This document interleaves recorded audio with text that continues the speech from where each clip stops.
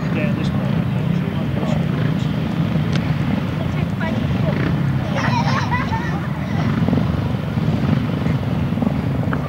I'm sure a lot of you have perhaps appreciated, I was talking then about the 1000cc sidecars. That is the same format for the 500cc solos. The only thing that's different with that is, of course, the 500 chairs, because if we'd adopted that format for them, all of them would have gone out in the semi-finals, wouldn't they? So they don't get semi-finals, they go straight into a final. Well, they're underway already. We get underway with race 19. It is Mel Goodwin that's looking to perhaps get 3 wins. Well, with him also is Brian Palmer. Both these two have gone very, very well this afternoon, and of course I've just been quickly advised that of course Mel can't get 3 wins because he had one. No second place first time out. But what he could do is even up the points though, couldn't he? Because if he wins this one and he beats Brian Palmer, then of course that means they go on equal on points, because Brian Palmer is the one that has had 2 wins so far. As he goes round that bottom bend, he's holding second place, but I'm sure he's looking for first. He looks to see if there's a gap on the inside. Oh, Mel Goodwin would love to stay in front of Brian Palmer. It puts them on even par going into the semi-finals. No, they don't have semis, do they? It puts them on even points going into the final even. Well, as we go round that pit bend, Mel Goodwin showing that he perhaps has got the legs to stay in front of Brian Palmer as they go up that back straight, opening up quite a gap between them and third place. Lional Cox and Grace Hagan sitting there, but as we see the checkered flag go, it is going to be another win for outfit number 30, Mel Goodwin and passenger Gary Rockall. Brian Palmer and passenger Lester Goodwin not going through with a clean sheet. They indeed get that second place, which means that overall they are equal on points with outfit number 30. Race 19, the official result reads as a win for outfit number 30, Mel Goodwin and Gary Rockall. In second place, number 71, Brian Palmer and Lester Goodwin. Third place, number 78, Lionel Cox and Grace Hagan. In fourth place, number 13, that of course is Keith Baird and Bob Graves. The winning time, 1:23.35. The speed equating to 53.37. One rider that could make sure of a place in that final is number 7, Kevin Laird. He sits on 11 points from 2 rides. We've already seen Brian Palmer and Mel Goodwin.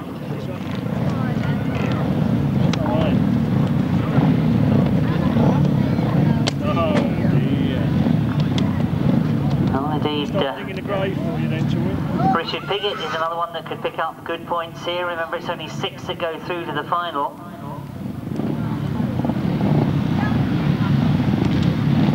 And of course, I think probably a lot of you had realised that number 17, Paul Miller, didn't come out in his last ride. Did nothing but problems this afternoon.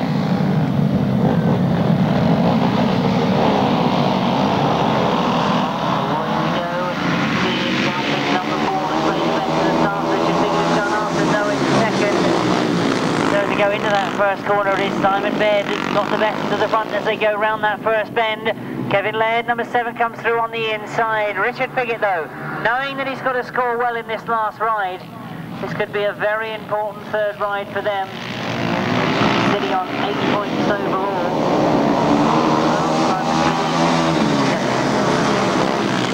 So far this afternoon, certainly has pulled out all the stops at the moment.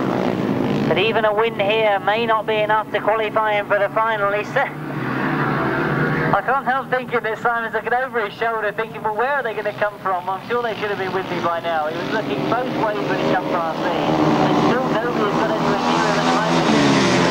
Just looking trying to close the gap. Still there in second at the moment. Kevin Laird and Dick Olmroyd still holding third. And again, Simon looks over his shoulder. This is going to be a good win for Simon Baird if he can hang on to it. Certainly Richard Piggott gets a little bit closer going into the bend, but he certainly doesn't get any advantage on the exit. Going up the bank straight there, he certainly seemed to catch up just that little bit. As he goes into this top bend, we may see a challenge from Richard Piggott. The checkered flag being made ready, and is Simon Baird just going to take a win. Richard Piggott gets second. Kevin Laird gets third place. Jerry Squirrel finishing in 4th. The result reads as a win for outfit number 4. So maximum points to Simon Baird and Gary Aldridge. In 2nd place, number 92, that's Richard Piggott and Simon King. Richard Piggott and Simon King in 2nd place, that's number 92. In 3rd place, number 7, Kevin Laird and Dick Ormeroyd. 4th place, number 34, Jerry Squirrel and Derek Page. 5th place, outfit number 5. 6th place, number 9. Time 126.56. The speed 51.39. 126.56, 51.39.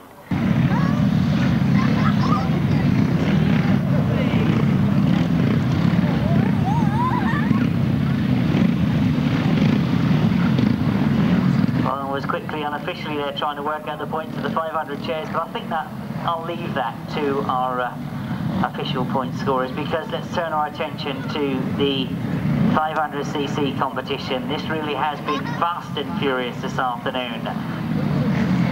Well, who have we got going in race 21? Well, of course, Ben Howe had a win first time out and missed out second time. Simon Cross, he is sitting on, where is he? On 14 points at the moment. Well, that's interesting.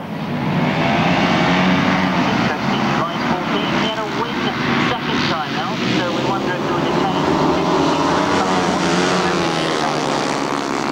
We go into that first bend. I can see Simon Cross moving through from 3rd place, perhaps up in a 2nd. Steve Bishop has made the best of it. Robbie Fuller is up there in 2nd, but Simon Cross has gone round him already. As they look to go into that bottom bend, Simon Cross chose to go wide. He goes up the back straight, going after Steve Bishop. And he comes through on the inside of Steve Bishop. He gets himself to the front once again. Well, he comes off that top bend, forcing Steve Bishop to go wide. Robbie Fuller, a good ride in 3rd place.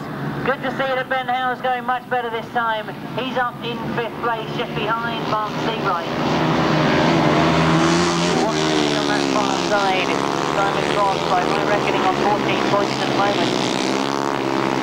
He get another 10 this time out. He's got one more lap to go. But as it has been all afternoon, it's fast and furious in this solo competition.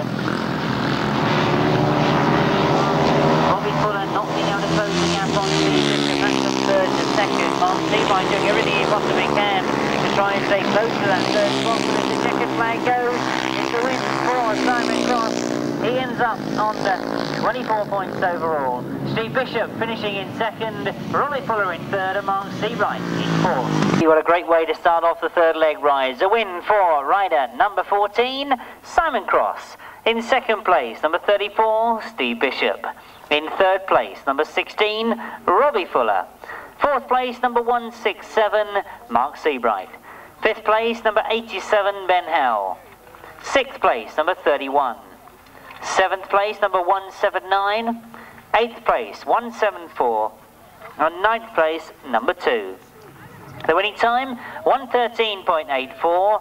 That equates to a speed of 60.24. So, we start with the first of our 3rd leg rise, maintaining that average speed above 60 miles an hour.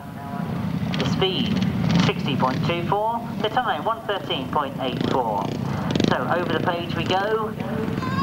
Race 22 in your programme. A chance to see in action once again Paul Fry, Graham Brown, Trevor Banks, Tony Atkin, Dean Garton, Mitchell Godden, Darren Shand, Alan Harmer, and I think that's going to be Tommy Palmer replacing Dave Mears.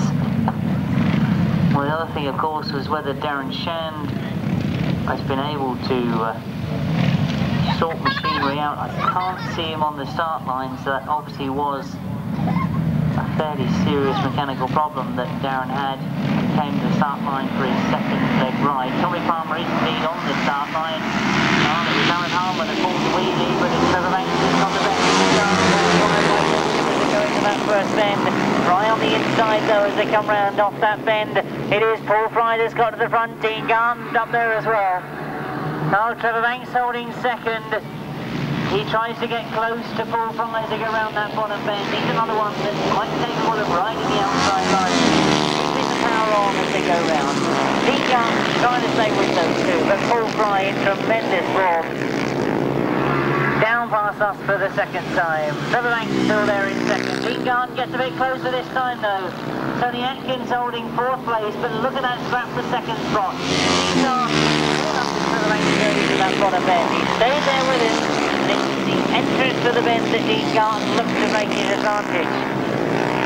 Watch to see what happens this time as they go into the bottom bend. Lloyd is up once again. Oh, those two let Paul Fry get away from them, but no, not it up at all. They come round towards the checkered flag. It's going to be another win for Paul Fry, number 55. Second place, Trevor Banks hangs on to it. Dean Garton gets third. Tony Atkins in fourth. And that looked to me like was Derek Shand in fifth place. So a little bit of duff information for me. He was on that start line, but I obviously couldn't pick him out even with the binoculars. In for rider number 55. That of course is Paul Fry.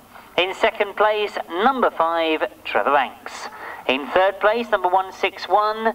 That's Dean Garton. And fourth place, number 10, that of course is Tony Atkin. In fifth place, number 214, Darren Shand. Sixth place, number 21, that's the reserve Tommy Palmer. In seventh place, number 9. Eighth place, number 122. And ninth place, 121. The winning time, 1:13.46. That again keeps it above the 60-mile-an-hour average, 60.55. The right-hand sidecars for their third leg. That's race 24, 25, 26 and 27. Thank you. Yes.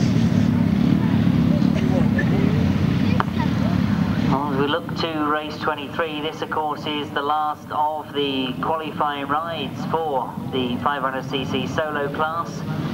And what a cracking one it promises to be. Clayton Williams, Steve Dorr, Steve Schofield, Leigh Lanham, they're all up there with a chance of getting at least into the semis, if not into the finals at the end of the day. Schofield now looks to be in terrific form at the moment. He leads as they come round that first bend. Clayton Williams has gone with him though. Well, Leigh Lanham is up in third, a battle going on for that third place. Steve Dorr is up there in fourth place. Peter Lloyd holding fifth as they go down the back straight. Steve Schofield. Trying to break away from Clayton Williams. These two have been up against each other many, many times before. And we know that Clayton would love to ride those outside lines. He's pulling it in a bit tight, so perhaps he's realising that it isn't going to be the outside line that plays this afternoon. Perhaps around the tight line. Leigh Lanham going well in third place. He's not losing ground on those front two. Steve Dorr not being able to show on the back wheel of Leigh Lanham. But Peter Lloyd saying they're with them. There's a gap then opened up between them and sixth place. As they come to the finishing line, it is Steve Schofield that maintains the maximum. 3 rides and 3 wins. Clayton Williams finishes in second. Leigh Lanham holding on to third, even though there was a last-ditch effort from Steve Dorr for that fourth place. Peter Lloyd gets fifth. A tremendous ride from Steve Schofield this afternoon. He really is on good form at the moment. The pits from Steve Schofield there. He is certainly going to be a man that's going to be difficult to catch. A win for rider number 3, Steve Schofield. In second place, number 7. That, of course, is Clayton Williams. In third place, number 1, Leigh Lanham. In fourth place, number 110, Steve Dorr. In fifth place, number 4, Peter Lloyd. Sixth place, number 17. Seventh place, 04. Eighth place, 19. Ninth place, 73. The winning time, 1:12.63. That's an equivalent of 61.24 miles per hour average. Well, he's tremendously quick, and he certainly is going to take some catching. So a good ride here could confirm his place in the semi, and then good points in the semi may well get him through into that big final at the end of the day.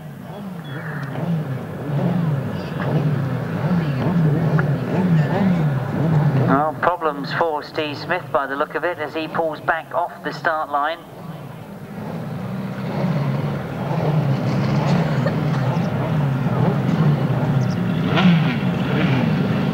Machinery now running. And John Halsey, one of those that's also last to come into line. Mark Edwards has got this outside gate. which at the moment I think the middle of the gate has favoured these outfits.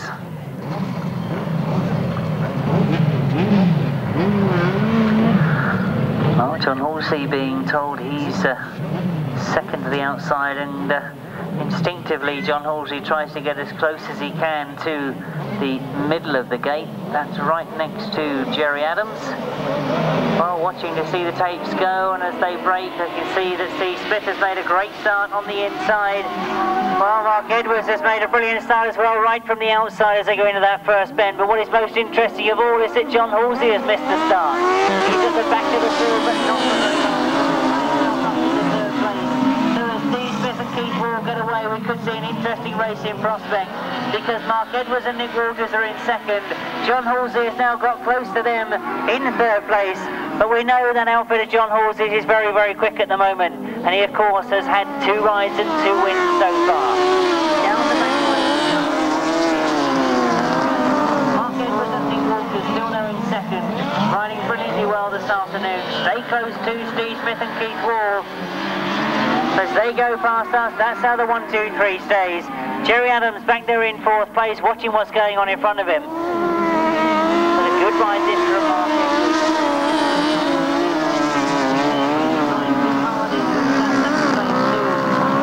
John Halsey, looking to see where the gaps are going to come from. John Halsey tries to hold it tight on this bottom bend. Well, has it paid off? Not quite this time.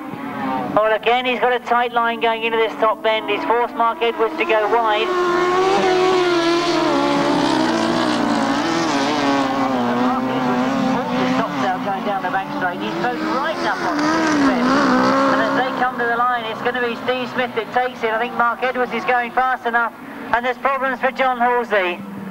Well, he finishes in 3rd place, but certainly he and his passenger had their arms in the air, so they've hit some sort of mechanical problem. We hope it's nothing serious.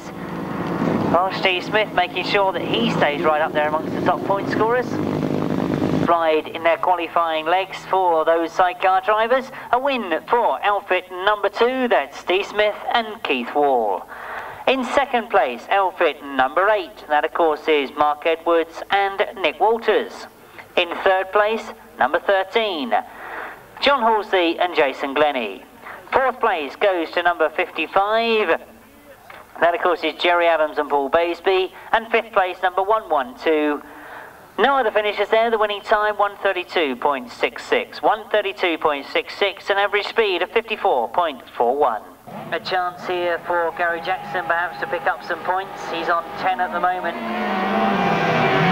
But also, as I'm saying that, Phil Pitman has got himself on 8 points so far. Mick Cave and Mick Stace, they're back down the point scoring field at Walters got to the front. Number 98, Joe Mogg, passenger Joe Smith have made some very good starts, but they've tended to lose out as the race has developed. And this time it's Phil Pitman and Miles Simmons that have got into the front, and they start to open the gap with Mick Cave. Gary Jackson has got Mick Cave to continue before he can even go after Phil Pitman, but Phil Pitman in his own right going very, very well at the moment.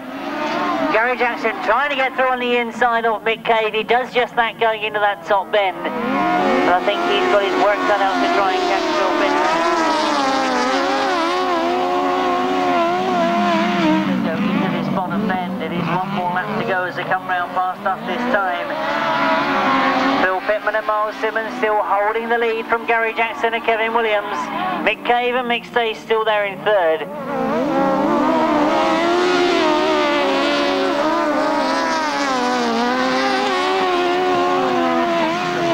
This means that, well, there's problems for Mick Cave once again as he goes into the centre of the circuit. But as we see the checkered flag go, Phil Pitman and Miles Simmons, I'm sure, get a place in the semi-final from that ride. Gary Jackson and Kevin Williams finishing in 2nd. They've done their point scoring no harm whatsoever. The official for outfit number 90, Phil Pitman and Miles Simmons. In 2nd place, number 23, that's Gary Jackson and Kevin Williams. 3rd place, number 98, that of course is Joe Mogg and Joe Smith. No other finishers there. The winning time 1:33.55. 1:33.55 and the speed 53.89.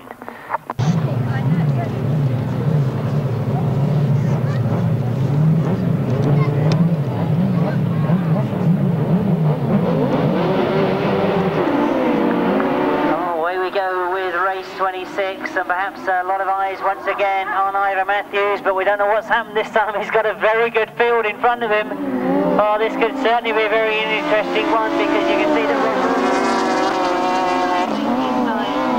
Rustling is up there in second place, but Roger Measor is after that place. As both of those two go wide, and Roger Measor has in fact put it over on that bottom bend.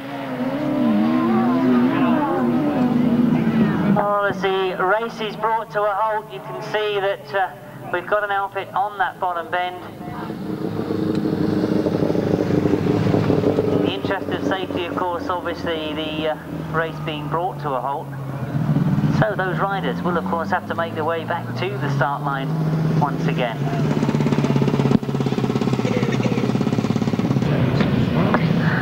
Oh, I'm sure that one or two of the riders that went in race 26 would be thinking perhaps they could drop out and go into this one, because they might get a chance of scoring better points, but it's as per the programme. As we get underway, you can see that Tim Bennett has made a very good start.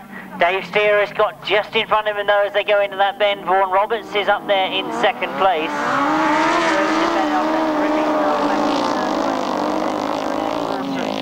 Seizing the opportunity to score some good points here as they go down that back straight and into the bottom corner, leading from Vaughan Roberts in second place. Oh, Tim Bennett going very, very wide, and Andy Norris has come through on the inside of him. Or has he?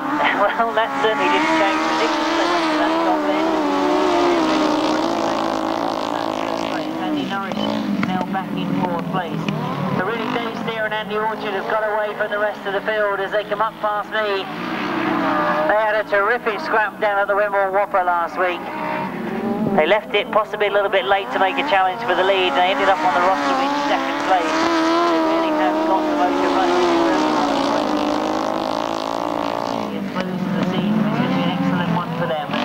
Off that bottom bend into the last lap this time, still leading from Vaughan Roberts and Alan Berry in second place. Good to see Alan Berry back out on the Grasstrack circuits again, passengering for Vaughan Roberts this afternoon. Tim Bennett and Andy Norris still having that scrap for third place.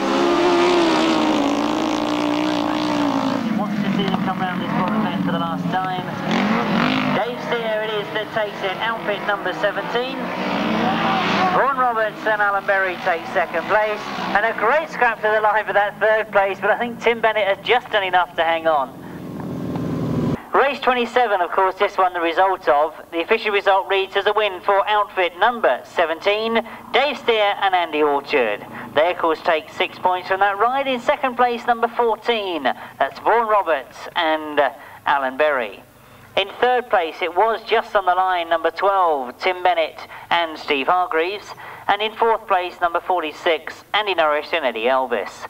The winning time, 1:30.71, 55.58, the average speed. And a very quick message for the marshals and first aid officials that the 2 laps practice we spoke about a moment ago is not going to take place. So as soon as this race is finished, we will be going straight into the interval.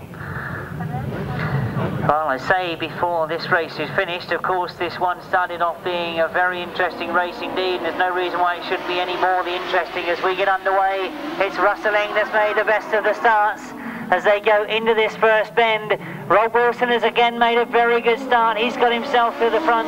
Rustling goes after him. Ivor Matthews up in third place, and Roger Measor back in fourth place at the moment, but going well indeed. Great to see him back out there as we watch them come round this pit bend. Rustling trying to get the lead from Rob Wilson. Those two outfits almost together as they come past me. Rob Wilson and Tony Miles going very, very well now.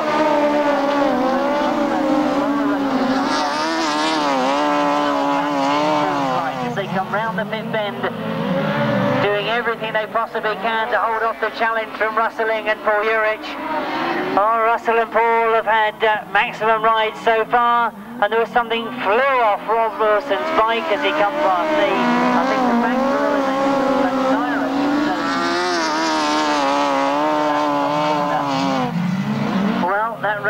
very difficult question, because it means that Rob Wilson is now well down on the points as we go into this last lap. It is Rustling that's leading. Of course, a lot of these sidecar drivers not happy about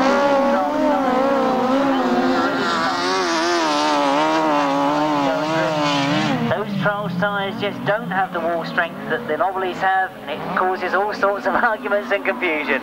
But the checkered flag goes, no argument about who it is that wins. Rustling takes his third win of the afternoon. Ivor Matthews and Will Jones have to be content with a second place, so they pick up only 5 points from their last ride, but overall that puts them on 17 points. Rustling and Paul Urich pick up another 6 points, taking them to top of the tree, a maximum 18 points. 4. Outfit number 6, that's Rustling and Paul Urich. In second place, number 15, Ivor Matthews and Will Jones. In third place, number 21, that of course, that should of course be 51. My apologies there. Third place, 51 to Roger Measor and Shane Lapham. And in fourth place, number 25, Robbie Wilson and Colin Hill. The time was 1:33.04, 1:33.04, the speed 54.18. For Tony Atkin and Mark Seabright. And still close in there is number 87, Ben Howe on 19 points. 22 and 30, 8 points only. These semi-finals are going to be so important to all these riders. It's going to be a tough couple of races, and I think from the racing we've seen in the qualifying heats, they promise to be equally as good as many finals we see around the country. Other riders are already there for the first semi-final. Away we go, and as they leave the line, we're looking for the green leathers of Steve Schofield, perhaps as he can go through the afternoon. At the moment he is, as he goes into that first bend, he's leading. As they come round off that first bend, it's Clayton Williams that's gone after him. Leigh Lanham is right up there in third place, Steve Bishop in fourth, Gary Lobb has had a good start and is right up there in fifth place at the moment. But look at Clayton Williams pushing Steve Schofield all the way, and go around that back straight. Schofield dives into this top corner. Clayton Williams right there with him. Leigh Lanham holding third place in Roman, Steve Bishop is in fourth place. Gary Lobb is still holding on to that fourth place. Oh, I should say fifth place, shouldn't I? Gary Atkin in fifth place. Ben Howe right up there in seventh place at the moment. Leigh Lanham now closing up on Clayton Williams though for that third place. Well, we're watching to see what happens as they go into the last lap, because Steve Schofield has got away. Clayton Williams in second at the moment, but Leigh Lanham pushing very, very hard indeed. Looking perhaps for that place as he comes to the line. Disappointed to see Ben Howe pulling off in the centre of the circuit. But it is Steve Schofield that wins. He takes the maximum. Clayton Williams gets second. Leigh Lanham hangs on to third. Steve Bishop in fourth place. Gary Lobb in fifth. And Tony Atkins in sixth. We must have been watching closely what was happening with that roller, because he is absolutely flying. A win in the first semi-final, race 28. The official result reads as a win for number 3. In second place, number 7, Clayton Williams. In third place, number 1, Leigh Lanham. In fourth place, number 34, Steve Bishop. In fifth place, number 17, Gary Lobb. In sixth place, number 10, Tony Atkin. In seventh place, number 5, Trevor Banks. In eighth place, number 31. Ninth place, number 122. The time was 1:11.66. That equates to a speed of 62.08 miles per hour as an average around this circuit.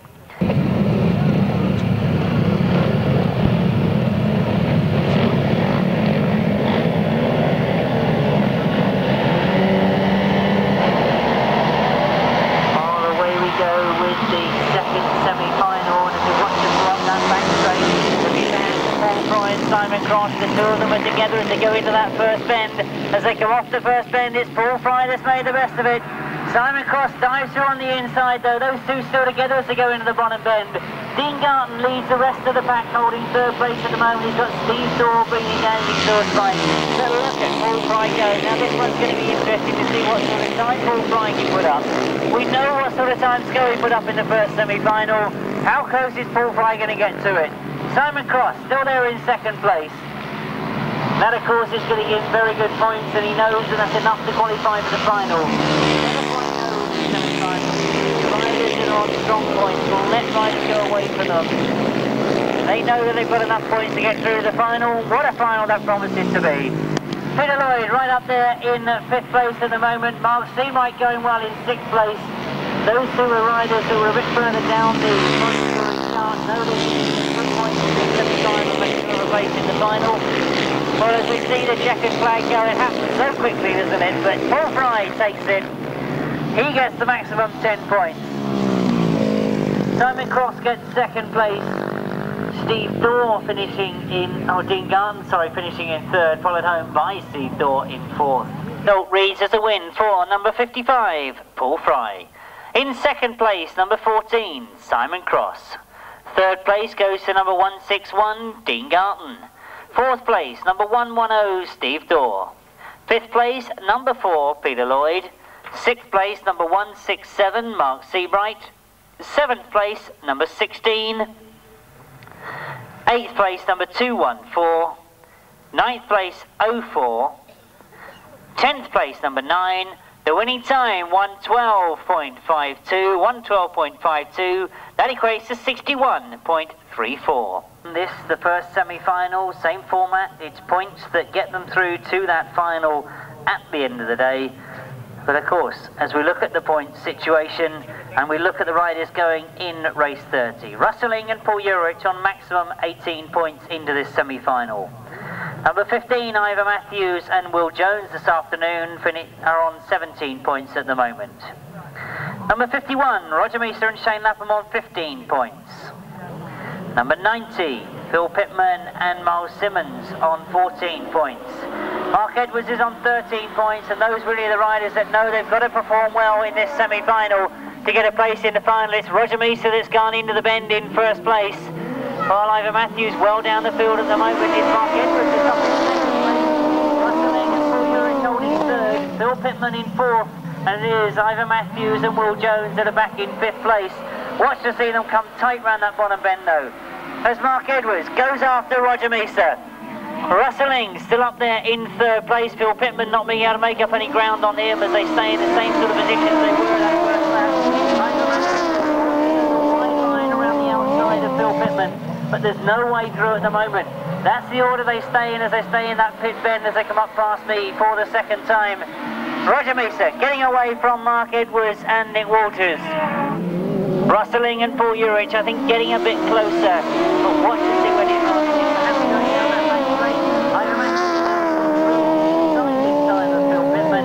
Starts to close up already on Russelling. Oh, I'm sure that Russell will realise he's being pushed by Ivor, and now we're starting to turn the power on. He's sitting comfortable on points, of course, at the moment. He's on 18 points, so only needs formality of points in this semi-final to get through to the final.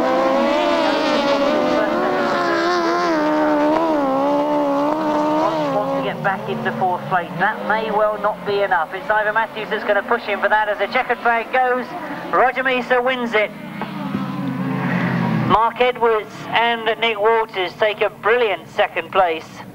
Now that's certainly going to be an interesting one because they were on 13 points before this semi-final. That could well put them right the way up there. Result reads as a win for outfit number 51, Roger Measor and Shane Lapham.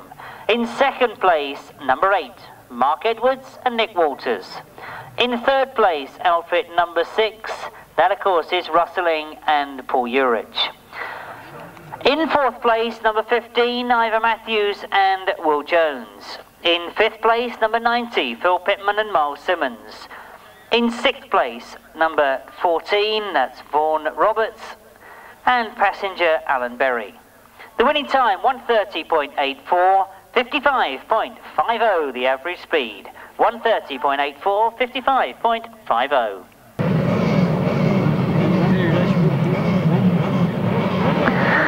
As we look to the 2nd semi-final, we're looking to see who it is that makes it to this big sidecar final at the end of the day. We were watching to see them go, and as they break, you can see that John Horsey's made a good start, but best of all is Joe Mogg. Joe Mogg gets to that first corner in front. Steve Smith and Keith Wall go through on the inside of John Horsey. there's problems for John Halsey as he pulls up going down that back straight. And that's going to make life interesting because he's on 16 points at the moment, John Halsey. Oh, we watch to see the rest of the action as Steve Smith and Keith Wall get to the front and stay there as they go down that back straight. Needed a good result in this one. They in fact could get themselves into the final. My calculations are correct, but it's all getting too close on points at the moment. Watching to see what sort of points Gary Jackson scores, because he's on 15 points at the moment. If he can get up into third place, I think overall that would make it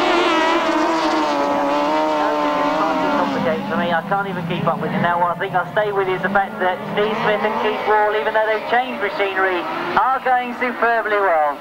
Dave Steer is up in the second. Gary Jackson and Kevin Williams still holding third. Robbie Wilson and Colin Hill having another good ride in the fourth place.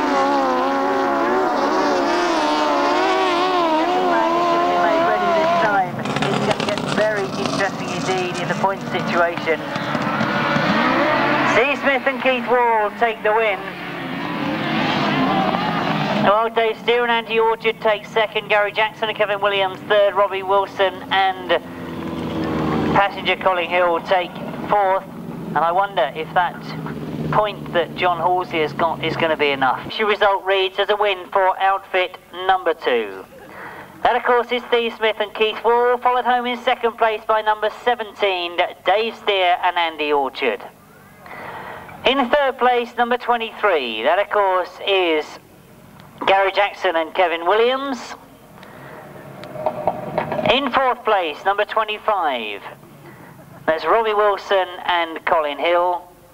In fifth place, number 98, Joe Mogg and Joe Smith. And sixth place there, just finishing, number 13, John Halsey and Jason Glennie. The time was 1:31.52, the speed 55.08. For the 500cc sidecar final, and this is where we change things. This is where our finishing marshal, being waved at by the crowd at the moment, has to be totally on the ball. He's got 6 laps to sit and watch. We, of course, have got 6 laps to enjoy. The finals, all 6 laps, 500cc, 500cc solo and right-hand 1000cc sidecars. 6 laps the finals will be run over, and qualifying for the 500cc sidecar final. Number 30, that of course is Mel Goodwin and Gary Rockall. Number 71, Brian Palmer and Lester Goodwin. Number 7, Kevin Laird and Dick Ormroyd. Number 78, Lionel Cox and Grace Hagan. Number 92, Richard Piggott and Simon King. Number 9, Mark Stubberfield and Nick Harbour. Those are the 6 crews. We forget the points, we forget the qualifying. It's now first across the line, wins the top trophy. It's a straight race over 6 laps. All the hard work of qualifying has now been done. Equal on points coming to this final were Mel Goodwin and Brian Palmer, and I didn't think that looked a very good start. Indeed, I can see the 2 outfits. 15, 17 and 23. The reserve for that race is rider number 8. I hope you all managed to catch those quickly. I'll try and repeat them before we start the particular races, but we get underway now with the 500cc sidecar final, and it's Brian Palmer that's made a terrific start as he gets up that back straight. Richard Piggott goes after him. Now Goodwin is up there as well on the inside of Richard Piggott, but it's Brian Palmer and Lester Goodwin that have got away from Mel Goodwin and Gary Rockall. Those 2 outfits away then from Richard Piggott and Simon King. They're holding on to third place at the moment under pressure from Lionel Cox and Grace Hagan. So those 2 coming together, but Brian Palmer in great form at the moment. Getting away, is he perhaps? Lester Goodwin working hard on the outfit of Brian Palmer. Mel Goodwin desperately trying to close that gap. He's gone for the tight line on that bottom bend. Brian Palmer on the quicker outside line, I think, but as he drops the back straight, the gap, is it closing? We watch to see when they come round by you. Remember, this is 6 laps they've got to race over. Down past us they go once again. This battle for third place is still on. Richard Piggott and Simon King still holding third at the moment, but Lional Cox and Grace Hagan still trying to get that third place. Kevin Laird and Nick Albright back in fifth place at the moment, but making up no ground on those two fighting for that third place. It's all now starting to get a little bit spread out as Brian Palmer and Lester Goodwin still pile the pressure on. Into the bottom straight once again they go. Indeed, up that back straight, you can see that Brian Palmer and Lester Goodwin well and truly have things under control. Richard Piggott looks to have won that battle for third place as they now go into the last lap as they come past me. Brian Palmer well and truly in control, but Mel Goodwin won't be giving up at all. He'll be trying every inch of the way to try and gain some ground on Brian Palmer. He's certainly secured that second place as he goes up that back straight. But Lional Cox now has come back at Richard Piggott. Is he going to make an effort on the last bend as they go up the back straight? It's all starting to get close. And Lional Cox goes through on the inside of Richard Piggott. But as we see the checker flag, it's Brian Palmer and Lester Goodwin that win. Mel Goodwin gets second, but Lional Cox and Grace Hagan take third place. And I'm sure that Richard Piggott thought he'd done enough to hold on to that third place. But a good ride from Lional Cox and Grace Hagan. But overall, the one place they want to be is first over the line this afternoon. The National Battle of Hastings in the 500cc sidecar competition. That honour goes to Brian Palmer and of course his new passenger, Lester Goodwin.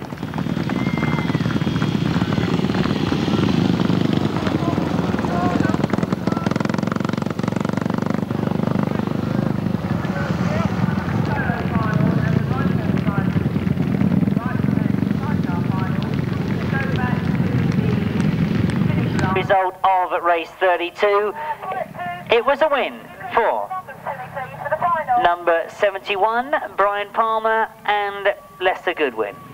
In second place, number 30 Mel Goodwin and Gary Rockall. In third place, number 78 Lional Cox and Grace Hagan. In fourth place, number 92 Richard Piggott and Simon King. Fifth place, number 9 Mark Stubberfield and Nick Harbour. And in sixth place, number 7, Kevin Lloyd and Dick Ormroyd. The time was 2:08.54, 2:08.54. The speed, 53.06, 53.06 the average speed.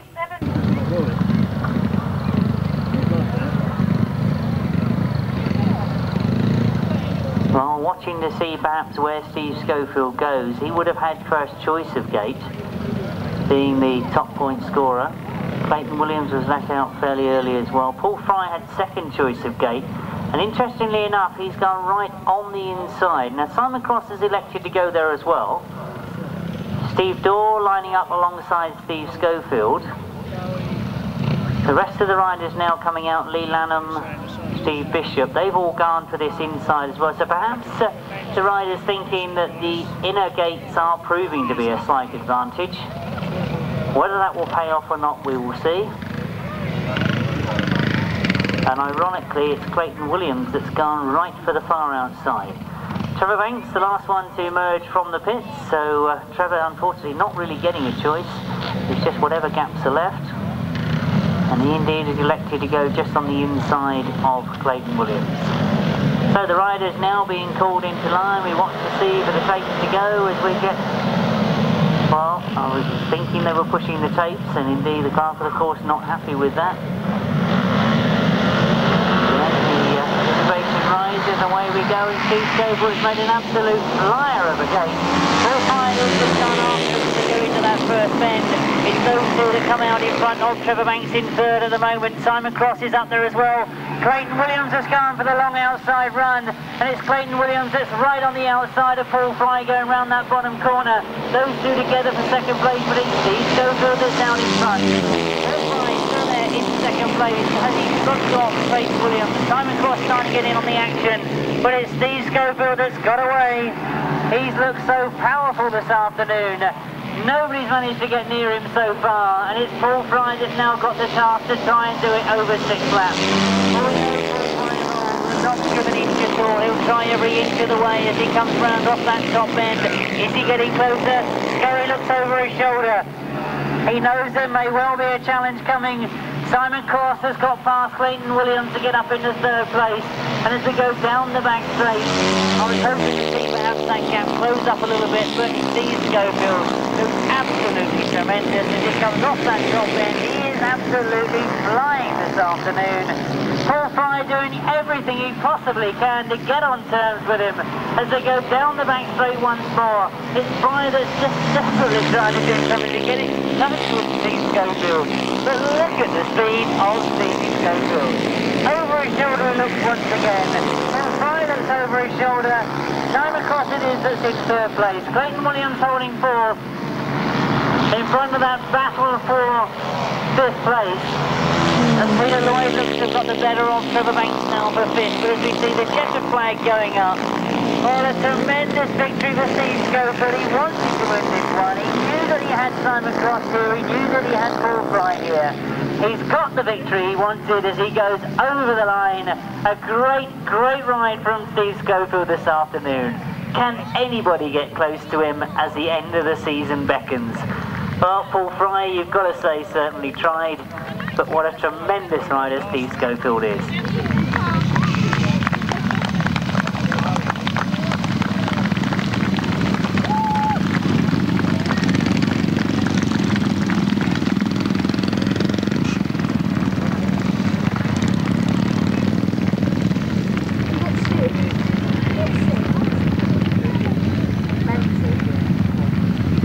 Over 6 laps, remember, the official result reads as a win for Steve Schofield, number 3. In second place, number 55, Paul Fry. In third place, number 14, Simon Cross. Fourth place, number 7, Clayton Williams. Fifth place, number 4, Peter Lloyd. Sixth place, number 5, Trevor Banks. Seventh place, number 1, Leigh Lanham. Eighth place, number 34, Steve Bishop. Ninth place, 161, Dean Garton. 10th place, 110, Steve Dorr. The winning time, remember this was for 6 laps, 151.30. It's an average for those 6 laps of 61.28 miles per hour. 4. Number 51, Roger Measor and Shane Lapham. Number 15, Ivor Matthews and Will Jones. 4 laps. Number 17, Dave Orchard. I was going to say Dave Orchard then. I should say Dave Steer and Andrew Orchard, shouldn't I? And 23, Gary Jackson and Kevin Williams. Well, obviously the officials of the circuit telling me that due to the amount of dust, in the interest of safety, the sidecar final being kept to 4 laps. So as they have been racing all afternoon, 4 laps, our finishing marshal has been advised. Away we go then with the big sidecar final to finish the day as they get underway. It's Roger Measor that's made the best of the start. Steve Smith is right there with him as they go into that top bend. It's rustling that's on the inside, Steve Smith on the outside. Down that back straight. Rustling is very, very quick into this bottom corner. Tries to get underneath Steve Smith as they come round that bottom bend. Steve Smith closes the gap. Steve Smith trying to get up the inside of Roger Measor. But Roger turning the power on as he goes into that top bend. He flies around that top corner. Steve Smith still there in second, but it's starting to close up. He's now trying to get into the scene. But it is Steve Smith that's holding second. Rustling and Paul Urich still holding third. Ivor Matthews and Will Jones holding fourth at the moment. Roger Measor still keeping the power on as he goes past us for the second time. Oh, looking for a change perhaps in that second place. Steve Smith working very, very hard. And perhaps that you've got 2 of Russelling's bikes in second place. Oh, it's Russell that's holding third though, and he'll be looking for the gaps on the inside. Steve Smith driving hard as he comes up past us. Well, Ivor Matthews not being able to close on them. It's the corners that Ivor gets the advantage. It's coming out of that top bend. He might get the better drive. But Russell has kept it on as he goes down that back straight.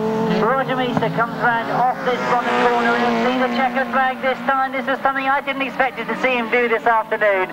He takes the checkered flag. Steve Smith and Keith Wall get second. Rustling and Paul Urich on their other bike finish in third place.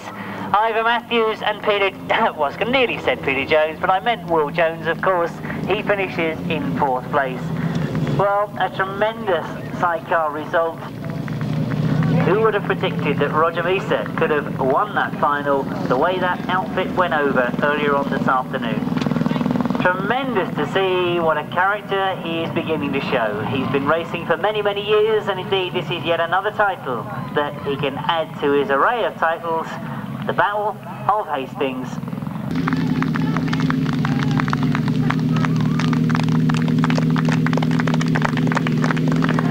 Well, as the sidecars make their way down past you on the far side, let's give you the official result of that sidecar final. A win, of course, for number 51, Roger Measor and Shane Lapham. In 2nd place, number 2, Steve Smith and Keith Wall. 3rd place goes to number 6, Russelling and Paul Urich. In 4th place, number 15, Ivor Matthews and Will Jones. 5th place, number 23, Gary Jackson and Kevin Williams. And 6th place, number 17, Dave Steer and Andy Orchard. The winning time was 1:30.28, the speed 55.84. No, she's not going to say anything, is she? All she's going to do is agree with me, so if I get it wrong, she'll quickly kick me in the shins, I expect. Well, the people from the air ambulance crew couldn't be here this afternoon, so a cheque has been sent off to them. But of course, somebody that we have to have here is the St John's Ambulance. So if I could ask for a representative from the St John's Ambulance to come up.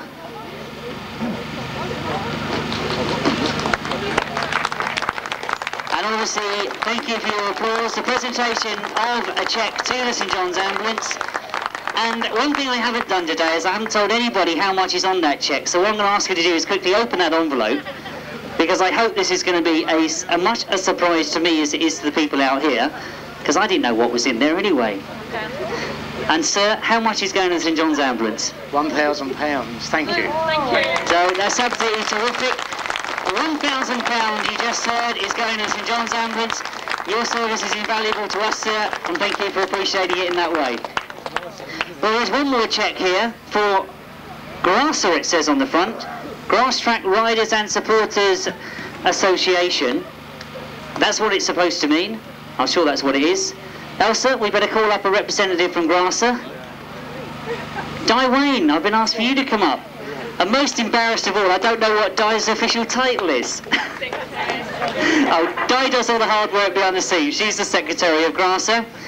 You've got to do the same thing, Di. You've got to open it up in front of us, because we haven't got a clue what's on there. Remember, £1,000 went to St John's Ambulance. You might get 10p. £500. Superb. £500 has gone to Grasser, as well as £1,000 going to the St John's Ambulance. To very well-deserved causes. And of course, there was also 500 went on to the what was it called? Kent Air Ambulance. Kent Air Ambulance Service. Right, £500 went off there as well. In all, if my arithmetic is correct, a grand sum of £2,000 was raised by you, the supporters, back here in June. Tremendous achievement from you all. Thank you all very much indeed.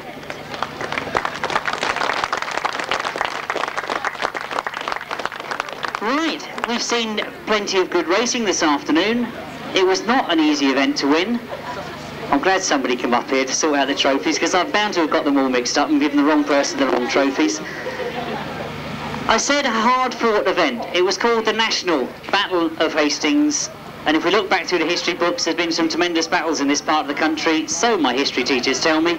I'm not going to bore you with all that sort of detail. What I'm going to say is that I think we've got some very worthy victors coming up here this afternoon in the 500cc sidecar competition. Finishing in 3rd place, Lional Cox and Grace Hagan.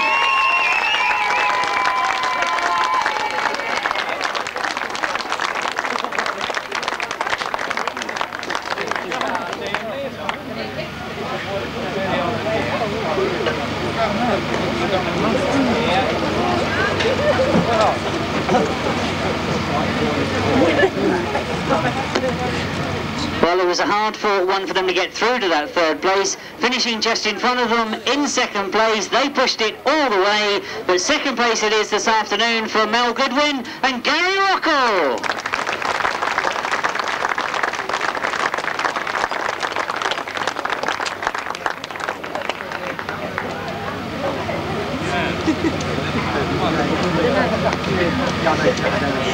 But as I kept saying this afternoon, there is one place where they all want to be, and that of course is up here collecting first prize. The first prize trophy in the 500cc sidecar competition this year goes to Brian Palmer and Leicester Goodwin.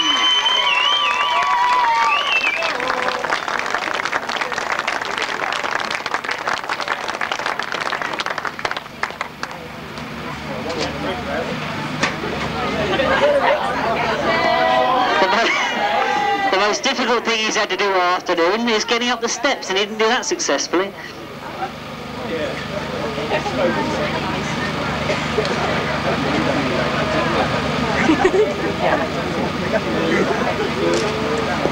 That's it, they've got to get the sponsor's hat on before they have any photographs taken. Huh? Well done, Brad. Thank you very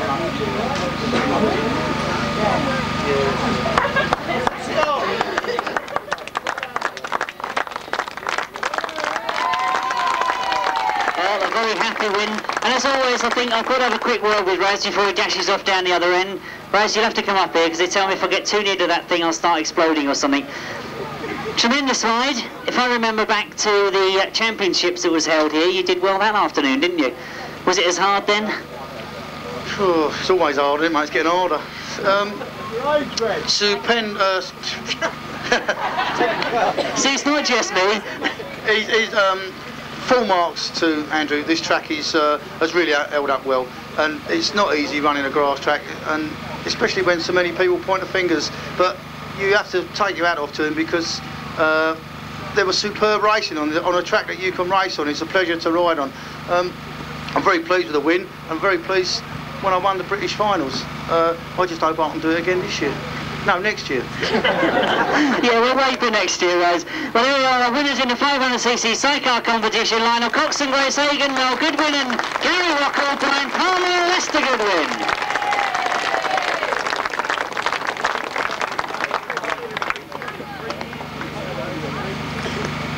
Well, we move on because the 500cc solo competition was indeed a very hard-fought competition.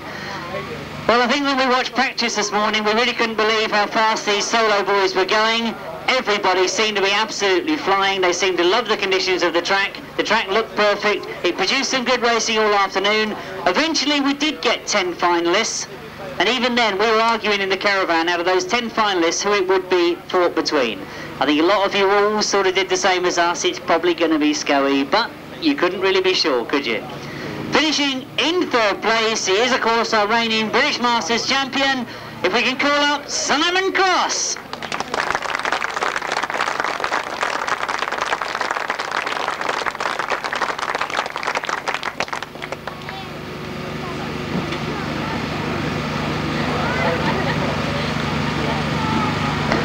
Well, we've got third place up here, Simon Cross. We need, of course, the man that never gives up. He's finished in second this afternoon, but I think what you've got to say about this particular rider, he always gives you 100% effort. In fact, at times it seems 200%. But this afternoon, he's finished in second. It is, of course, Paul Fry.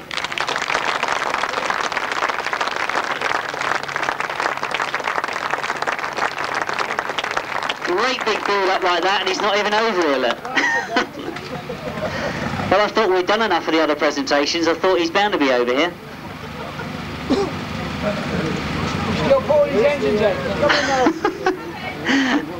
Oh, he's coming, they tell me. You mean he's coming over here for the presentation? And you can read into that what you want.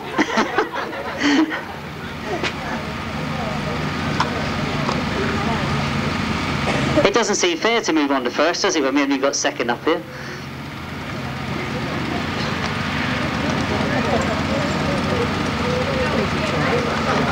I'm waiting to see him appear from around the side of that beer tent.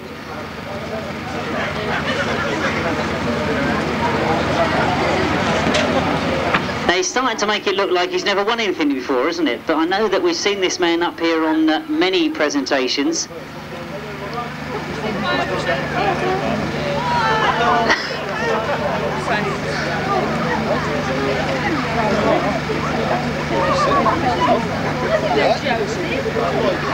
Well, he doesn't seem to want to appear, does he? He's here. He is here. Are you sure? He just Here he comes. Oh, I can see him now. Look, he doesn't want to make too much of an effort to get here. He's used all his energy racing this afternoon, I suspect.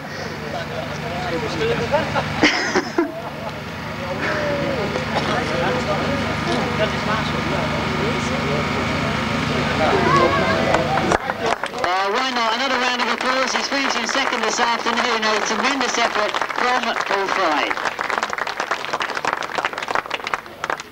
Now what I've got to find out is whether we've got our winner over here, have we? Has anybody spotted him yet? And I bet he's still over in the pits as well. Well, we'll give it a try. Got to give it the traditional try if we can get our winner over here in the 500cc solo competition. Unbeaten, I think, is the only thing I can say about this rider. He was unbeaten in his heats. He won the semi, and of course, he won the final in tremendous style. That immense speed, I mean, averaging 61 miles an hour around this circuit takes some doing. It is, of course, everybody's favourite, Steve Schofield.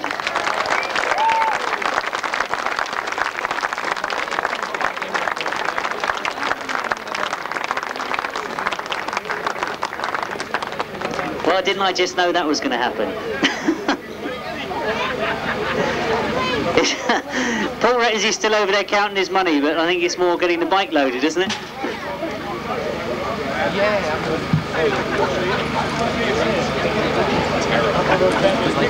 Well, I hope somebody's going to get him. A bit later on. Now I can see that I've got most of the sidecar crews here, so we'll give it a start. So I hope that makes sense with everybody. If we can keep the other two up here for a few moments so, because we get a round of applause for all three of them at the end.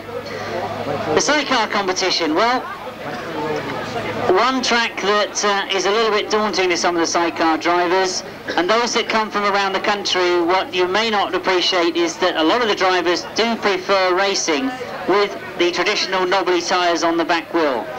Now in the southeastern centre, they've made a ruling that 1000cc sidecars only use trials tyres or speedway tyres. Now that can make a lot of difference because it's very, very difficult to get grip. Well, in the sidecar competition this afternoon, I think you'll agree it was a very, very hard-fought event. And look at that, as I start to go onto the sidecars, we've now got Steve Schofield turned up. Fight your way through, Steve. Yes, we do need you up here. Yes, that is the one I believe for him. Oh, look at that. We get him up here eventually. Steve, I know that they'll want to take the photographs of you with the trophies as well. And if I can move out of the way as Andrew does the same as me. We don't want our employees to know we were down here this Sunday. Well, Steve, don't rush off because I've got to really have a quick word with you. There was a lot of people obviously waiting here to see that grand build-up for a presentation, but you were packing the bike away. It has been a tremendous weekend for you, hasn't it? You know that the Speedway team you ride for has won the British League Championships, and now you've had a great win like this afternoon. You must be feeling absolutely terrific. Yeah, I think the track staff here done really good work on the track. As Andrew said, he's got the roller on it, so I think he deserves a round of applause for the track. The way it stood up today, it was very good, and I think that produces good racing. We won the league, yeah, it was good. We got a bit of a hammering both days, but we won, so yeah, it's been quite good really. A bit hectic and tiring, but it's over now. Hectic and tiring, but I think everybody would agree with me that you are becoming the Mr. Entertainer on the grass now. It's terrific to see. You know you've got a great deal of support out there, but is there any little secret to the way in which you perform on the grass? I don't know really. Just keep at it, I suppose, and just keep self-fit and just try and do as best as you can. Well, of course, we've got a couple of big meetings coming up in the near future. The Ace of Aces at the end of October, then you'll be back in this part of the country with the Bonfire Burn-Up, I hope. Yeah, got a couple of big meetings coming up, the Aces and the Burn-Up, which are always two good meetings, and hope to get good crowds in. They're both two good clubs and they deserve the support, and it's only been done once. Both have been won by Chris Morton, but let's hope it'll be done again sometime. Well, no predictions there at all, Steve, but as I would say, once again, a round of applause for our three solo winners, Simon Cross, Paul Fry and Steve Schofield.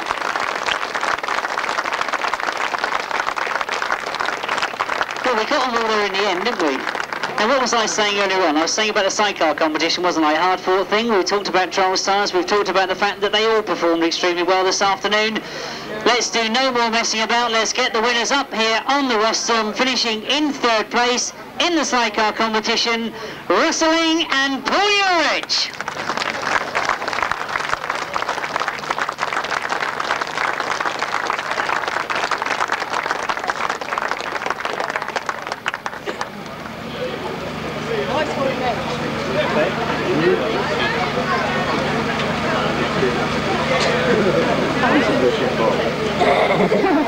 Now, I think what must have been a little bit daunting was the fact that Russell and Paul were actually following their spare bike around.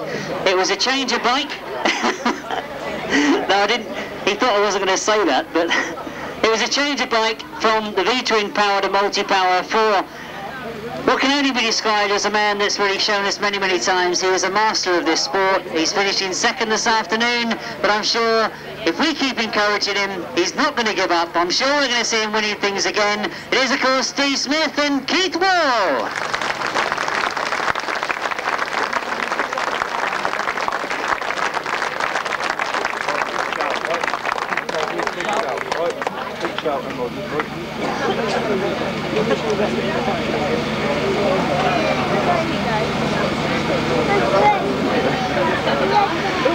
Well, we've got 2nd and 3rd up here. What we do need is, of course, the winners of the competition. And I want to hear one of the biggest round of applause we've heard so far this season. For the winners of the right-hand sidecar competition, they've had their noses rubbed in the dirt, they come out in the rerun, and they've come out in the final, and they've shown everybody the way home. A great victory in the Battle of Hastings this year for Roger Measor and Shane Atkin.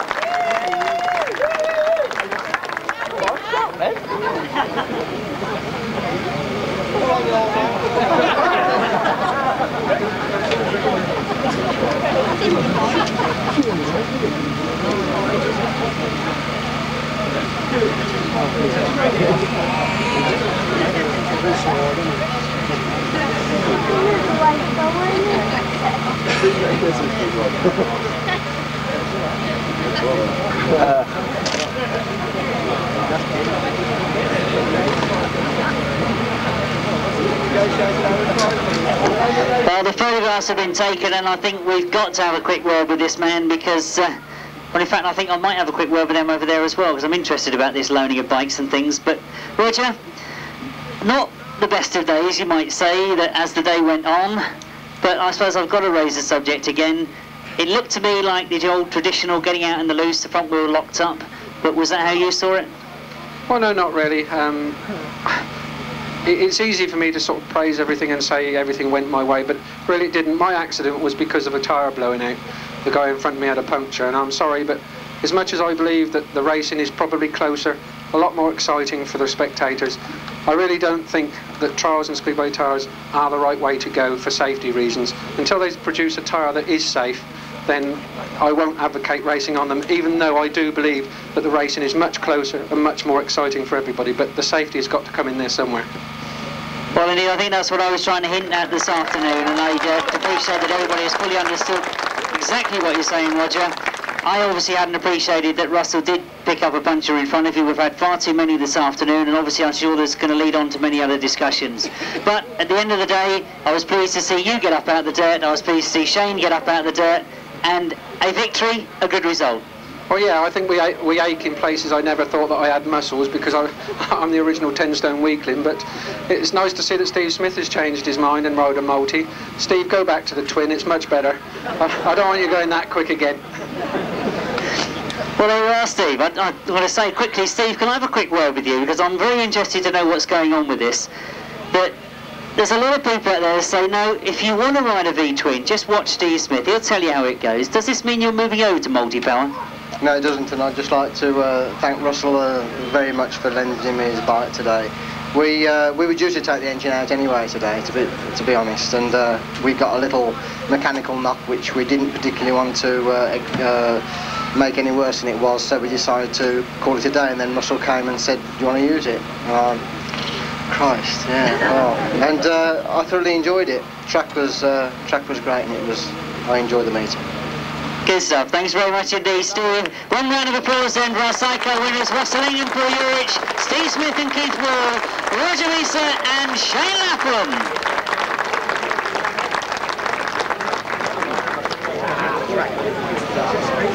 Well, there's one very quick message that if anybody picked a coat up in the centre of the circuit, one of the marshals has lost it. I think with that quick message out of the way, it just remains to say that I think that is the end of the day for me as well. I hope you've enjoyed the racing as much as I did this afternoon. We've got some big ones coming up.